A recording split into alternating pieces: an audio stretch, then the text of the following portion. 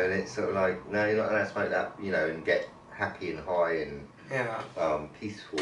Yeah. But you're allowed to drink and get violent and something, Yeah. you know, whatever. You know, and it's just not making sense to me, you know. Yeah. None of it. But there you go. You know, it's. Yeah. You know, I think people should be able to grow what they want. Yeah. You know, if they want to drink, let them. You know, but. Well, I think anything that's natural, mate. Anything that's a plant. Like even today, there's some people who are big advocates for mushrooms and all those kind of things because they're saying that a lot of these mushrooms and stuff that are growing today, they are able to use for medicinal purposes. That you know they contain a lot of medicinal things in them that help a lot of people who are going through like depression and anxiety and lots of other different things, if you see what I mean, today, you know, because of the pressures of life today or whatever the case may be, you know, or their own personal mental health, if you see what I mean. But yeah, there's like anything that's, to me, anything that's natural and has medicinal value in any way, shape or form should be explored for that purpose, if you see what I mean. To me, holistic remedies are much better than chemical pharmaceutical remedies, you know. And I won't expound on that too much because I don't want to get in trouble. But yeah, to me, the holistic route is the best route. You know, just the natural remedies and medicines and herbs and all these different things that exist that are good for different ailments and healing people and keeping your immune system, at its most pristine, and whatever. It's all about like enjoying the moment, and peace of mind. Peace of mind is another part of success. It is very much so, you know. But like for me, for instance, being successful, right? I have got peace of mind, I feel, yeah, but not quite, you know, because like for instance, I haven't seen my daughter for quite a while, and it niggles my mind all the time. Do you know what I mean? And I wonder whether she's here or not. Do you know what I mean? Okay, yeah, you know, yeah. So you know, you got to think about how can you enjoy the moment. How can you enjoy life? You know, you've got to be safe. Yes. That's number one, isn't it? You know, and you've got to be healthy. Yeah. Yeah. You know, it's no good having a toothache, is it? Because you're not going to be enjoying the moment, or not being very well because you haven't looked after yourself very well, or whatever. Yeah. You know, so you've got to look after yourself. You know, to enjoy the moment. You know. Yeah. And you know, I enjoy every moment really. You know, I enjoy sort of sleeping. You know, so you got to sort of accept everything in life, I think, and forgive the past. Yeah. You know, another thing you've got to do, you've got to let go, because there's a lot of, I think everyone's had people, right, that's done hurt to them. Yeah, of course, at some point, We all get hurt by people that we love, do you know what I mean? And people that love you hurt you the most, by the way, Usually the case. Yeah, you know, and so you get hurt, right, and you got to live with that hurt, and you got to live with your past, whatever it is, you know. Yeah. It's like, you know, Bill Gates, for instance. Is he successful? But his memories, he saw the Twin Towers. That's his bad memory too. Yeah. So we're all sharing what happens in life. We've all got, like we were talking about in the previous episode, we've all got collective memories. We're talking about things again. Collective memories that we all share on a global scale, like things that have happened on a large scale that most of the people around the world instantaneously kind of knew about. Because when it happened. You know, like the Twin Towers. It's like even when they supposedly captured Bin Laden. Yes. That was something that obviously was on the news, pretty much on every news channel globally for that at least a couple of days. If you see what I mean, just certain incidents, like you're saying, like Twin Towers, certain things that you know. They want it to be everyone's memory. You know, I personally, you know, I don't want to go into it too much, but I think they set the cameras up there. You know, they knew what's going to happen, and they knew they were going to put it out to everyone. Well, for me personally, I believe it was an inside job, but I'm going to leave it at that.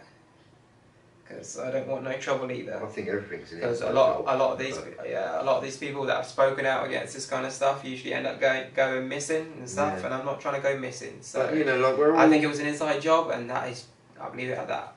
You know, we're all born in this world. We're all trying to walk. You know, as we're growing up, whatever. We're all trying to learn, all right. And then there's things going out on the outside world that's actually sort of shattering us in a way. You know, taking our success away. You know, like if, for instance, like Twin Towers did not happen. Yeah. And I think might have been 10 years ago when Northern Rock went down and all this stuff. Yeah. And all the banks went all funny. Yeah. You know, again, you know, this is crazy. You know, the government should be in control of all this, not the banks, whatever, I don't know.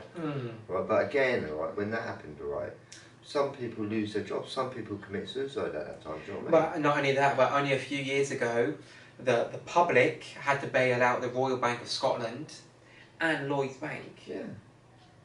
The taxpayers had to bail them out. So I mean, it's just anger. They anger people, you know, and like I say, life's all about happiness, you know.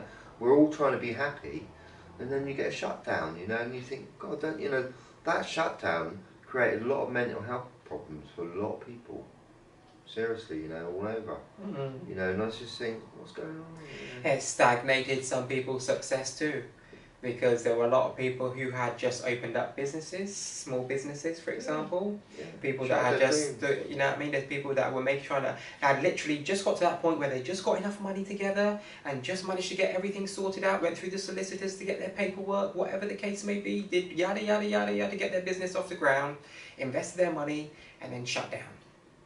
You know what I mean? So it did affect a lot of people. You know what I mean? Spent billions of pounds lots of people in different ways. You know. Then they spent billions of pounds on plastic, you know, which made everyone else poorer, you know, because it all comes out of tax people's money. Yeah. You know, it's you know, basically I feel, because I've lived 10 decades now, people are kind of it's getting harder and harder for people to pay their bills, you know, things like this, you know, whatever. It's just getting a nightmare. You know, when my mum was telling me when she was younger, you know, when I was a little boy, it was just all on one bill, you know, like the water and all this, it was just on one bill. And now they've separated it to make it a bit more complicated. But then it was nationalised as well, so everything was, like you said, under one umbrella, like you paid your tax, your water, your electric to the government. Yeah, and you really... But today it's all owned, it's all privately owned, isn't it? The water's all privately owned, the electric's all privately owned by various different companies and stuff like this. Yeah, and it shouldn't be privately owned, do you know what I mean?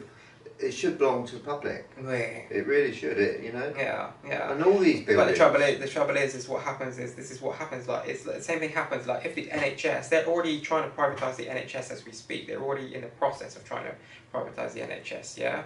And it will become like America, essentially, eventually, where you have to pay a certain amount of money every year for your healthcare, insurance, everything else. To me, that's the way it looks like it's, you know, the direction it looks like it's going to head in, you know.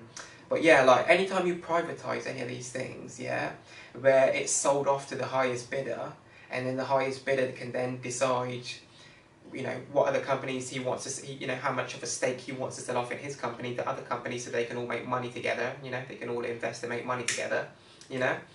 It's, you know, and then the people have to suffer because these people are allowed to maximise their profits to the utmost, if you see what I mean. You know, these individual private companies who own all these electric or the water, they're able to maximise their profits, if you see what I mean. They're able to raise their cap to a higher point and say, oh, you know, this is what we need to charge because of whatever reason, if you see what I mean. And, you know, and say, oh, we're justified in doing it. You're not justified in doing it, you know.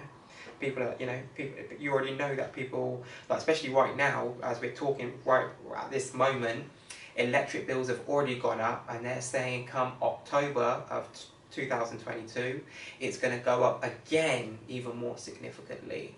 So, as we were talking about last time, the food has gone up, the electric's gone up, the water's gone up, council tax has gone up, insurance has gone up, everything's gone up.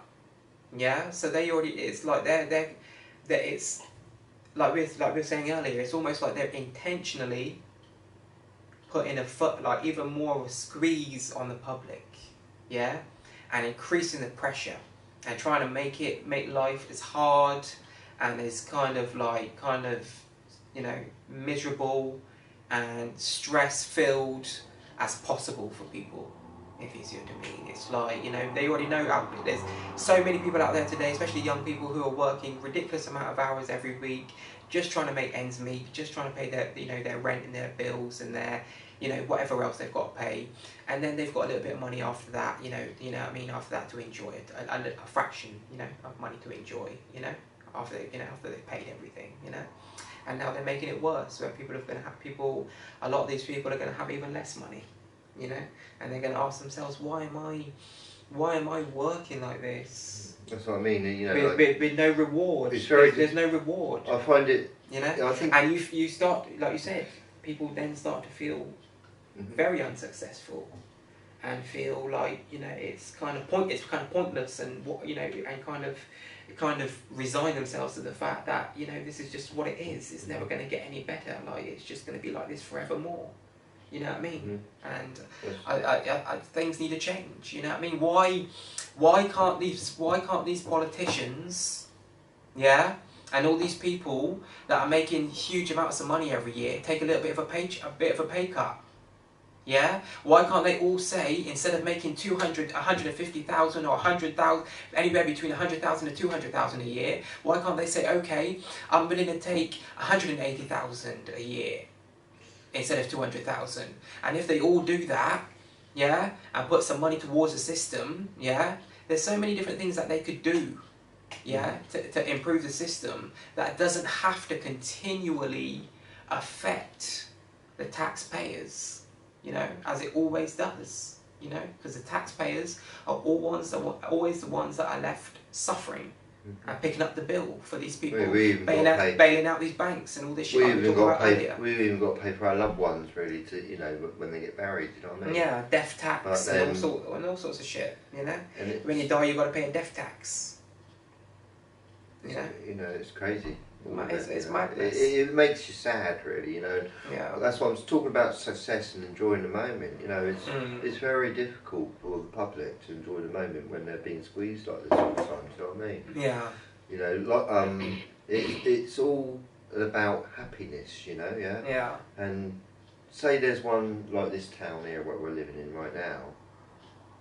There's a fair today, you know, and everyone was happy. Yeah. But like on Monday, they could be sort of all miserable again, you know, because something happened. You know, and you know, it's like this shutdown that created a lot of mental health problems, right? Yeah. And it made a lot of people angry and unhappy. Yes. All right. And there's a quote from Rebecca West, her name is, right, and it says, "Dangerous people become unhappy people become dangerous people." Yeah. Right, yeah.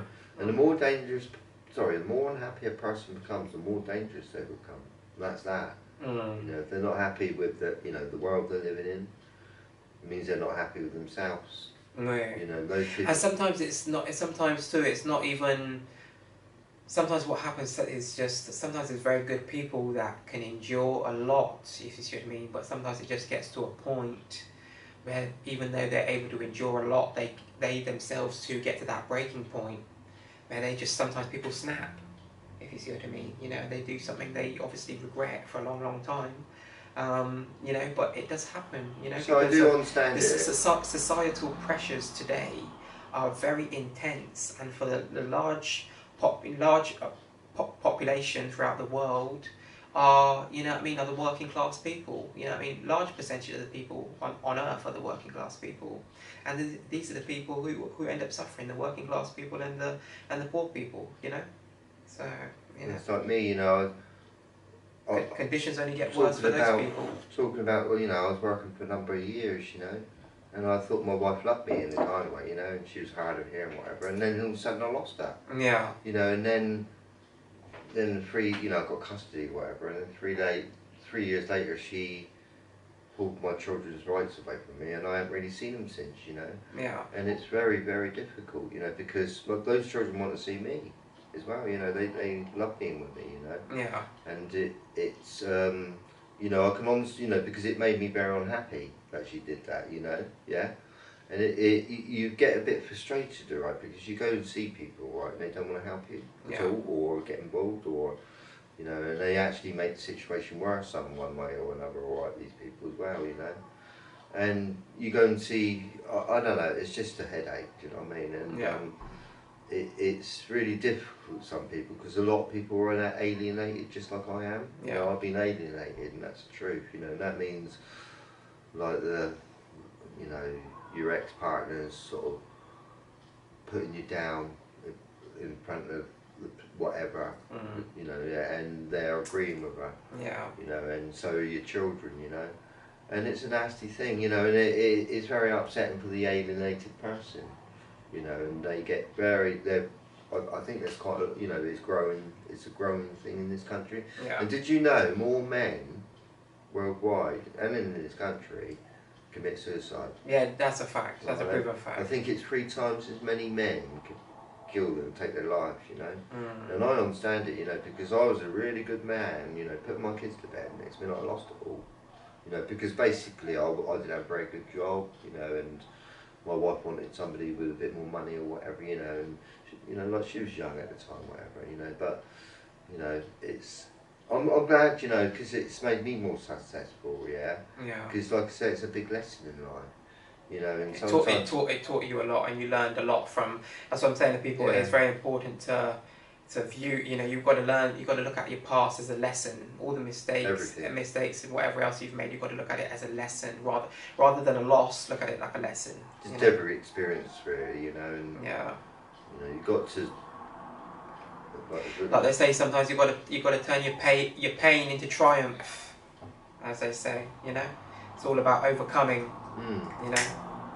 It's like a book, isn't it? Like you know, you're writing a page. If you kept a diary of your life and wrote something every day, you know, you turn on a new page every day, all right? But that you can read the past if you want to. You know, if you kept, you know, I wish I did write this diary so I can see what's happening. You know, and I could read it right now. You know, take a note of what you've done or who you're with, whatever. You know. Yeah. Yeah. You know, and then you can sort of really sort of.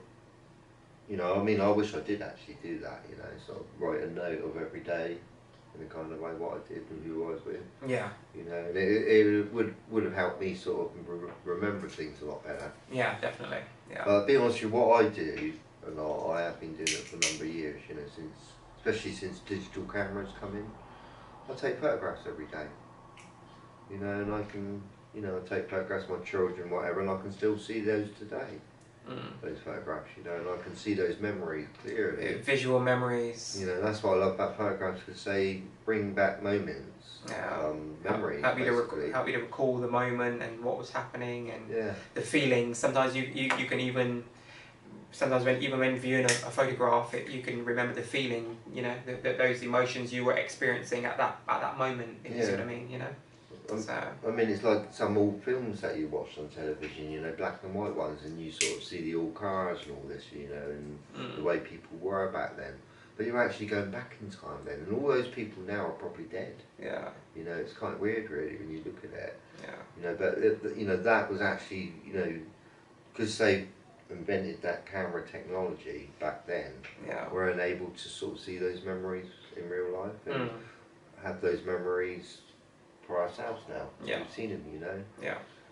So, but like 150 years ago, they didn't have any TVs at all and cameras, you know. No. But I think people are memorising so many different things because there's so many different choices to watch, you know, different films or whatever, or different music to listen to or whatever. Yeah. Then when you're watching this film, you know, you're actually taking the whole sort of story in or whatever, you know, or you know, and you can actually think about it at bedtime, whatever. It becomes part of your life. Yeah. You know, once you've watched that film, you've seen it. Everything you experience. It becomes a memory. Yeah. You know. Everything you see, everything you touch, everything you smell, everything you taste, everything you experience. Yeah. Physically, mentally, emotionally, sexually, etc. becomes a memory. Even music, you know, like music. Yeah. Like success, you know. Are we living in a successful world? It depends on how you it depends on how you look at it again. But personally, I don't think so. You know, the world. Well, I think the world in itself is successful, but I think the people who are running shit, the ones that are in power, and you know, these people who like to pretend that, you know, see themselves as gods, so to speak, and, you know, think that they have the right to speak for the whole planet and the whole global population on different issues and make decisions based for everyone else. And it's just like, you know, Who gives you the right to think that you can speak for the whole, you know? They do control you, don't they? They control your They life. control, in a yeah, way, yeah, they do. You know, They and do. it's All these people don't want it. No, exactly. You know, somehow I think one time this is going to break, alright, and people are going to be free again and cheer. You know, because this is such a depression for people. Yeah. And, like, we've had it for years. This. Yeah. You know, like it's getting worse. You know, I feel every 2 years that go by, you know, whatever, it's just slowly getting, you know, boring. Yeah. Or, you know, same old. You know, there's no changes really. People want change. Yeah. You know. That's what it is. People want change. That's what it is. You know, I want a different police system completely. You know. Yeah. You know, But I think people just want to get back to times. Listen, there's so many people out there, right, mate, that they're happy just working and being a part of society, as long as that they know that the money that they're going to make is enough to provide for them and their family, yeah? And they're quite happy to just live a very happy, normal, everyday life, just having a normal job, you know, working to provide, whatever. Most people you know? like that. But it's starting to get to the point now, like we're saying, it's starting to get to the point where people... They're making it impossible. ...are going to get to a point where people are just like, what you know, Just, what I'm earning today is, for a lot of people, you know what I mean, you know, a lot of people might, you know, well, I think they're not earning enough, you know. I think people will be stealing off each other in the shops, you know, soon, you know, like... But what happens when okay, let's say for example, if there's only, okay, let's say it's a man and his wife and 2 kids, yeah, let's say for example, yeah, and there's only one income in the household, yeah. The reality is, if there's only one income in that household and the wife's not working in this day and age, unless he's making a huge amount of money, they're going to be struggling. If you see what I mean. Yeah. It's going to be either barely just enough or not enough, and they're going to be struggling. They can be getting into debt, and then that then brings more problems in your relationship, in your life, in terms of stress, and you know what I mean, and etc. You know, can preoccupy your mind because you're working. I think as long as you understand it all, right? Yeah, you can sort of like get, you know. You know, I just find, you know, I think they're making it impossible for a lot of people. Yeah, you know, that's the reality. They're pulling their hair out at the moment, you know, or committing suicide. The thing is that I think the good thing about it is today is that people are letting their opinions be known, if you see what I mean, in this day and age. People are starting to come together even more, to kind of unify even more and come together and starting to let these people listen, letting these people in power know, listen, we are fed up. We are, you know, we can't keep living and existing like this, you know, shit, like you said, things need to change, you know, life, you know, otherwise it's going to, like you said, it's going to get to a breaking point, and people are going to say, fuck this whole system, you know, we're not paying shit, you know, whatever, you know what I mean, that's it, you know, we've had enough, that's it, if you see what I mean, we're done with the whole lot, if you see what I mean, you know, we're not accepting it, you know, we you know, we're not accepting this, you know. Yeah, so, you know, and like you said, unhappy people usually become dangerous people. Because there's a lot of people, not every single person, but there's a lot of people that end up resulting to doing things it's a quote that they wouldn't normally do to survive, because they don't have a choice in some instances. If you see what I mean. I'm just saying, like, every unhappy person will become more dangerous. Yeah. Right, but the more unhappy you become, the more dangerous you will become. You know, and that's that. We all got potential to kill. You know, it's like if someone took everything off you and your children or whatever, right? You would want to kill that person. You know, if someone done something to your children, something horrific or something. Yeah, you know. Yeah. You know, so honestly, we've got potential to kill all of us, all right? If someone took everything away from you or whatever, or took away your success. That you've done so far, it angers you, you know. And it makes you angry because you know that you ain't got much life to live or whatever, and you're not going to get that back. So you might as well kill him or whatever, you know. People do it. This is why we're, you know, that's why people do some crazy things out there, like, you know, like school kids, you know, killing other kids, you know, with guns and things, you know. And even the other day it happened again. Even, you know, rest in peace to all those people that lost their lives. I never heard about that. Well, there's been various different shootings in America. There was one in Boston, one in 3 different places, I think. One in Texas, one in Boston, and one somewhere else. and we just want to say rest in peace to all those people that lost their lives in those tragic shootings and occurrences. And our prayers and our love to all their families and their loved ones, you know, and so to be honest with you, it's that kind of stuff, mate, is very, very tragic, mate. When, like, even the other day, 18, I think it was either 16 or 18 young elementary school kids were killed. Someone went into the school with an assault rifle or something and shot 16 to 18 kids for no reason, just because they were mad at the world and upset about what was going on, or whatever the case may be. Mm-hmm. But those kids didn't deserve that.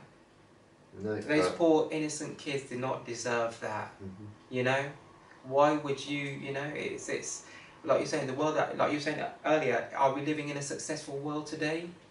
No. No. So I don't think nobody can be successful. No. Do you know what I mean? It's not impossible. All these disgusting things happening. I don't think anyone could be successful in this world, to be honest with you, because you know.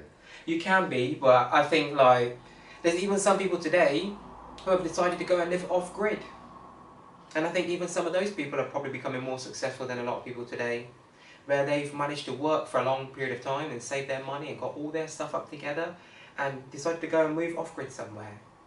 Set up their own, you know what I mean, they grow their own fruit and vegetables, and they have their own livestock, and you know what I mean, they've got their house and their solar panels, and they're just living off grid, away from society, got a little bit of money there to look after themselves and their loved ones and their farm and everything like that, you know. Even farms, they're not even safe, do you know what I mean? Yeah. You know, people will, you know, especially if they get hungry, right? Yeah, yeah. That's when it's going to get...